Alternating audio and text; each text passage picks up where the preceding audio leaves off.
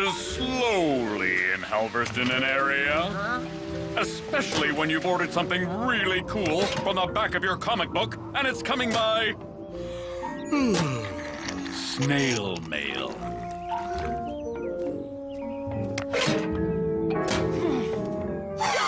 Yes!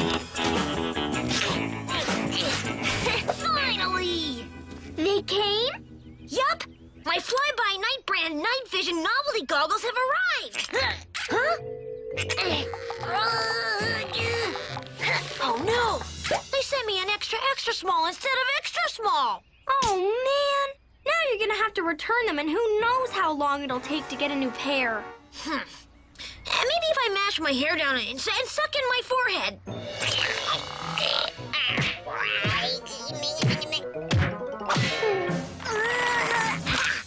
I did it! Okay, so let's try them out somewhere dark. I can't see a thing out here in the daylight. This way. Aha!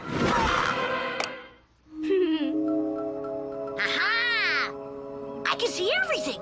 The junk in the corner. My T-ball set. Did you just pick a wedgie? What? No! These are awesome, but I get them all. Huh? Oh no! 2 kids In double trouble!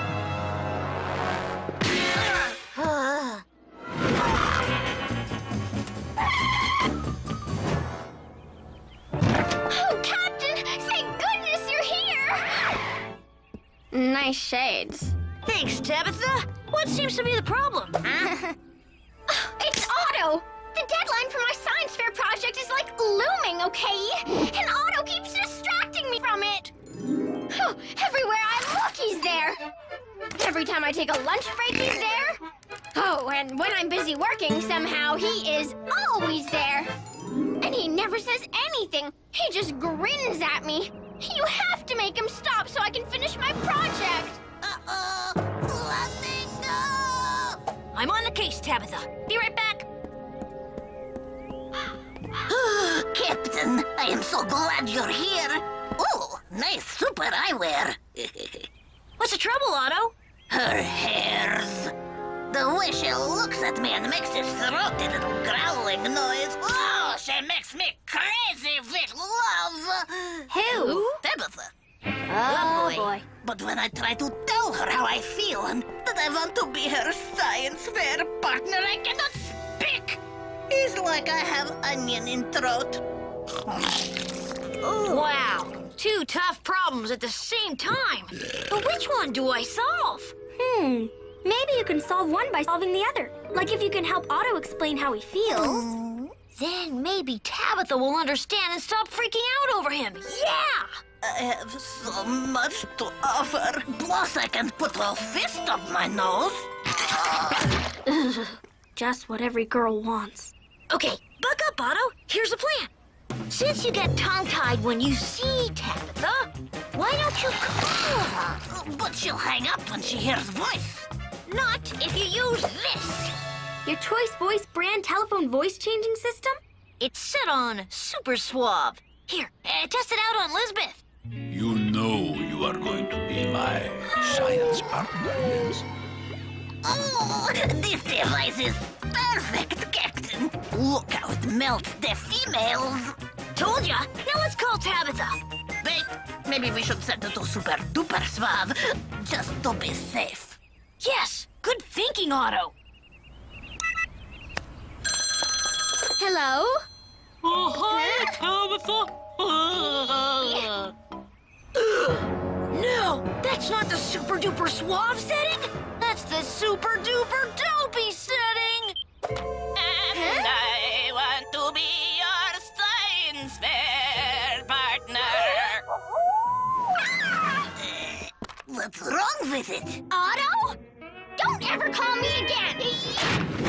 You may not be able to get near Tabitha, but your autocratic, automatic, auto-roboto-bot can. I finished programming my message. Great. She'll never be able to resist the auto-roboto-bot, especially if he's wearing this? You're a ring-a-ding-ding-ding brand-spinning light-up bow tie? Swank!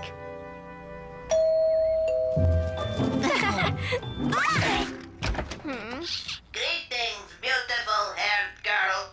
Hi. Wow. What a classy bow tie.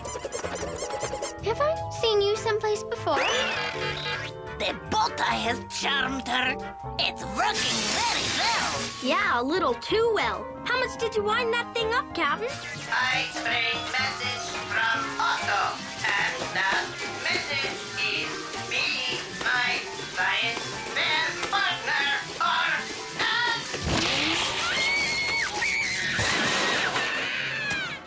So, how'd it go? Did it go well? If by well you mean so awful that Tabitha will never even look at Otto again, then yes, it was a huge success! What's happening? I don't know. She slammed door, and now she's pulling shades down. Perhaps this is a sign of her passion, no? I am going to ask her. Huh? Otto, as a girl, I can say she is definitely not passionate about you. Oh, why? She doesn't love Otto. Maybe I'm going about this all wrong. Maybe I should work on both problems at the same time. Ow! Ooh. Aha! With these! Super Suggestion brand Hypno Discs. I've got the whole line. From dog training to lose weight fast to anti-love and anti-hate. Yes, if you use the right ones, you can make Tabitha stop hating Otto and Otto stop loving Tabitha. Then they'll have a nice passion-free friendship, like we do. Yeah. Just make sure you don't mix the discs up. Are you still here? Hey, guys! Look at this!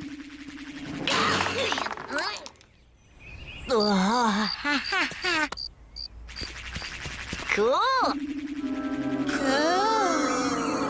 Now, when I snap my fingers, you are going to feel very differently about each other.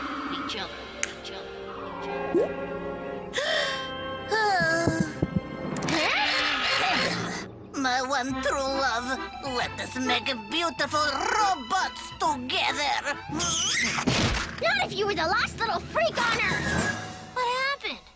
Long story short, not your greatest success. My beloved, come away and eat onions with me. Onion brat, get away! I love you, Tabitha.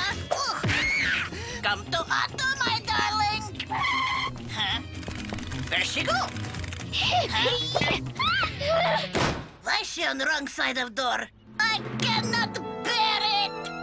All I've done is make things worse. Don't feel bad, Captain. Maybe superheroes just aren't good at solving love problems. Maybe you just don't have the nose for it. Brain, that's genius!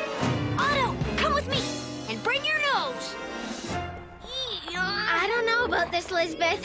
Otto could be out here, anywhere. You know, people are always saying that if you want to make friends, you have to be yourself. And, well, nothing shows who Otto really is more than this.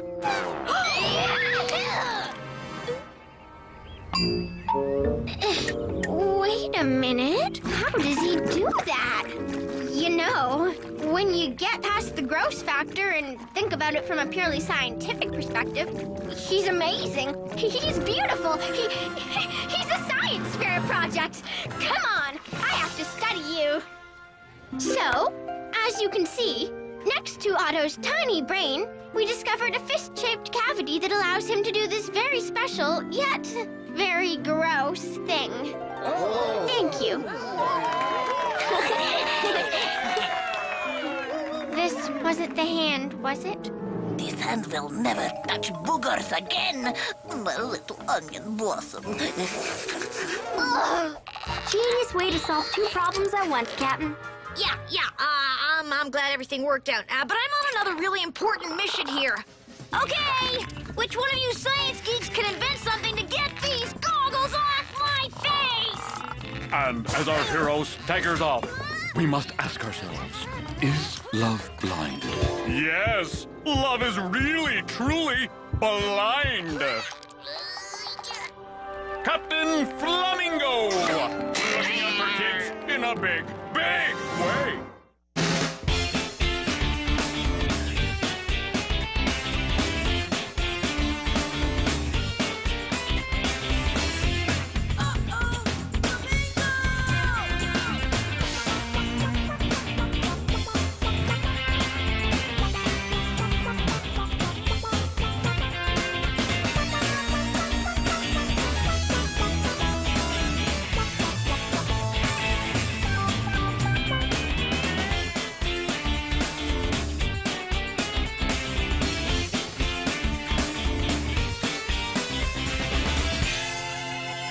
Captain Flamingo supports wildlife everywhere.